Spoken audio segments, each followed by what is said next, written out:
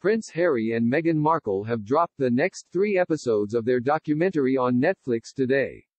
Sabine Getty didn't hold back on her thoughts as she addressed Prince Harry and Meghan Markle's Netflix documentary today.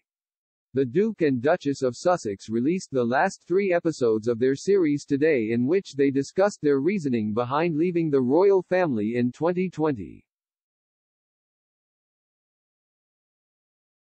The show has certainly been a talking point on social media and has caused many to share their thoughts publicly. Sabine, 38, took to her Instagram story to share her opinion about what she described as a snooze fest. In her first post, the socialite took a swipe at the pair as she compared their lifestyle to the late Queen's low-key ways. She wrote, "Glad you found a mansion to match the size of your egos." She also claimed Meghan was alleging that the palace were jealous of her popularity.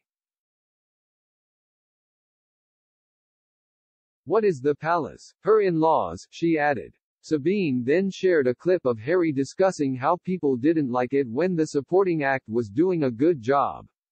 "That upsets people, it shifts the balance," he claimed as articles of Meghan were shown on camera.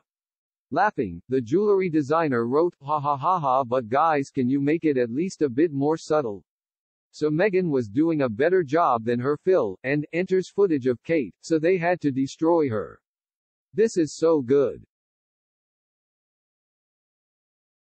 She added, "I feel like I am watching a course on narcissism." Sabine went on to write, "Wow. The gaslighting is pretty dark." Parallel Meghan, Diana, subtlety has exited the chat if it was ever there. This is important because any press article from then on talking about her tantrum. Rudeness and diva behavior is all in the constructed series here, orchestrated by her Phil, her brother-in-law and Kate and the Queen to destroy her.